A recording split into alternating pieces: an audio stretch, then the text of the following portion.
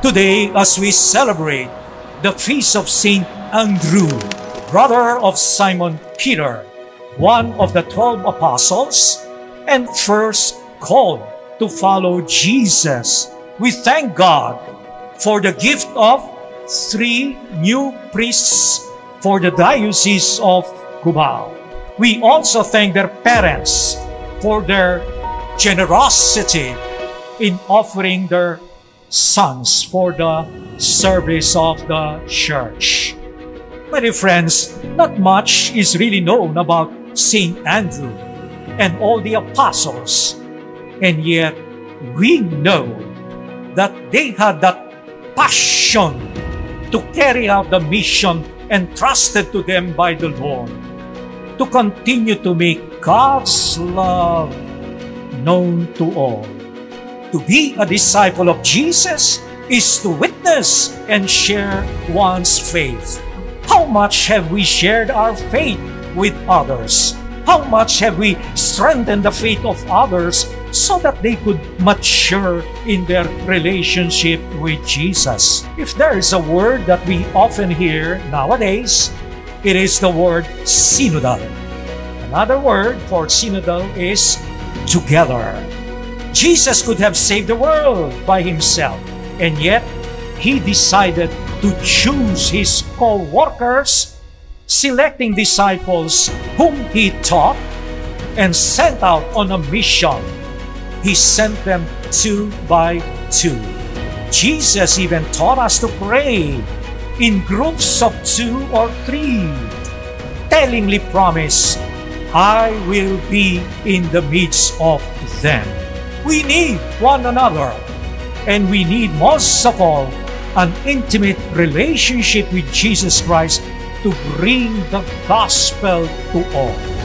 Faith is not an end in itself. It is necessary to give witness to it by preaching or by acting. No one can come to faith unless he or she has heard the good news of Jesus Christ. Faith always comes first, then mission.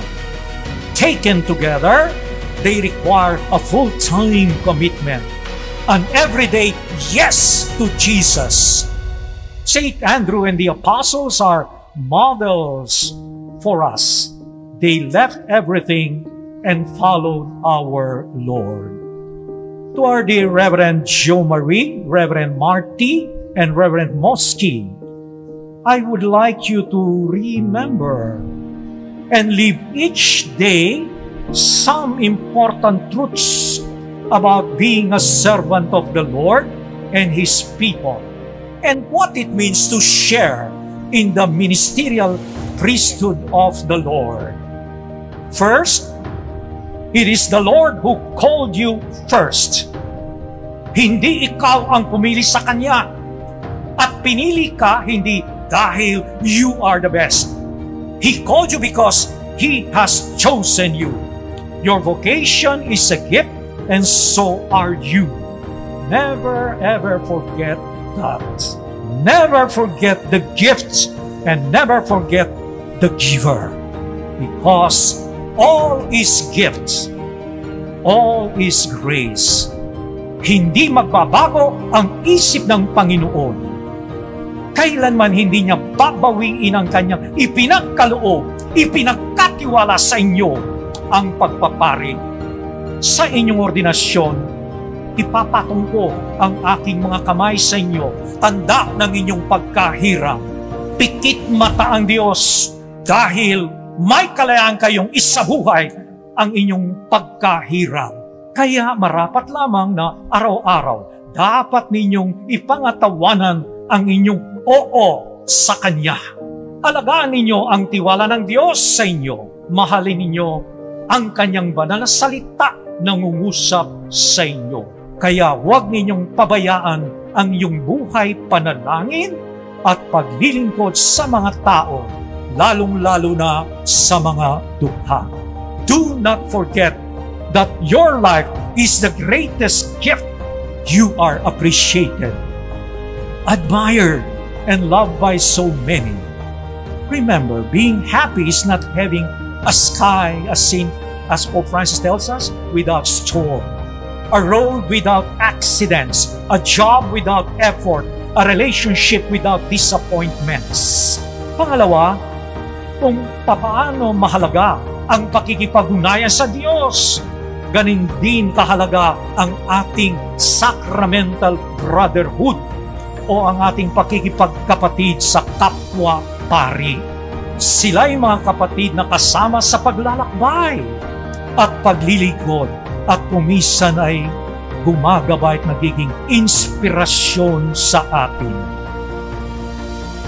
Pangatlo, marami tayong pinagdaanan at pinagdaraanan at salamat sa Diyos ay buhay pa tayo. I have met 3 serious accidents in my life. I could have been dead by now, but here I am. Thanks be to God. It's through the mercy and love of God, serving in my own little way, doing my best in fulfilling His will. Si Moski ay sumailalim ng isang serious operation before entering the seminary. He could not have made it, pero very grateful siya sa Diyos at pinagkalooban pa ng pagkakataon makapaglingkod bilang pari. Come after me, and I will make you fishers of men. Jesus Christ paved, led, and is the way for this appointed day. And the 3 unworthy men here in front of you, ordained to this mission, we answered the call and trusted Him to leave our boats, our personal space and refuge, to leave our nets, our self-sufficiency and self-reliance, and to leave our family, our comfort zones, to leave the security of the shores and put out into the deep, Duc in altum, a place we never dared and imagined, but sent. It was never an easy decision for the 3 of us, and that is the truth.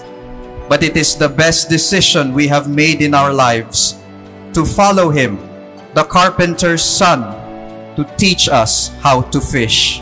Father Jo Marie, Father Marty, and I are just filled with genuine awe for this undeserved gift of the priesthood, and at the same time, profound gratitude for the many graces and blessings that sustained us along the way. We may never have reached this point without Him and the people He used and sent to prepare us for this journey ahead. My dear friends, let's always look back and be grateful to the Lord for our past. We are never alone. The Lord has promised to be with us until the end of time. God is and will always be faithful to His promise to be with us, to sustain our ministry, and to persevere until the end. Thank you, Jo Marie, Mosque, and Marty, for having the courage to say yes to the Lord's invitation to share His life and His mission. Thank you for your generosity in saying yes to the Father's love, to make it known to the world as Jesus did. Allow the Lord to use you, all that you are, all that you have, to bring hope to those who are in despair, to bring light to those in darkness, to give direction to those who are lost, to satisfy those who hunger and thirst, and most importantly, to remind people that amidst the changes of this passing world, there are things that truly last. Be faithful to your identity. You are a priest for Christ, for His people, and for the Church. Be the Father's face to everyone you meet. When people meet you, may they see the Lord in and through you.